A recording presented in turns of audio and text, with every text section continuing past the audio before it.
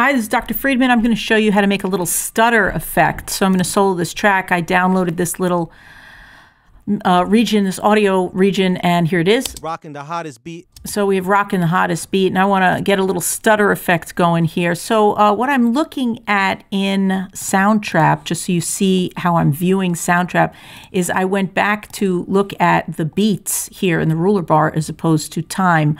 I'm going to change this grid so I have 16th notes. You could change it to 8th notes, and I've also locked the grid so I'm getting a snap to grid. So that's what I'm looking at. So if I come over here and I enlarge the screen, you'll see I can edit out this little, I want to turn the grid off first, and then edit down just so I get really close, that tail right in there, and I'll put that grid back on. I'm going to put my cursor right up here on this grid. I'll turn that on so the snap to grid is on, and I'm snapping right to the grid, and it's locked in place.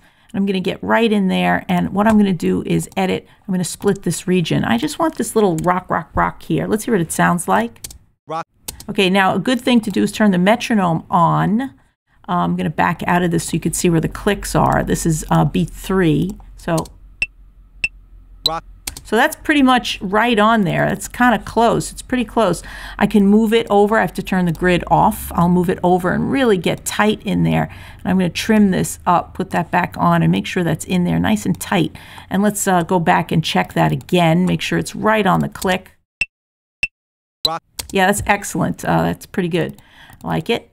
And I'm going to extend out this right to the edge. So what have I done? I have extended this loop to be the length between this box. And what are these boxes? That grid, 16th notes. So I could make them 8th notes, which in this case might be okay. Or I can just use 16th notes, and I'm going to turn this little loop on. The pointer, the arrow, turns into this loop. So I'm going to click and hold and drag it out. And this is the effect that I'm going to get. Rock, rock, rock, rock. That's it. And if I add a little bit of echo or reverb on here, better yet, it's really not an echo effect, but it's a stutter. Rock, rock, rock, rock.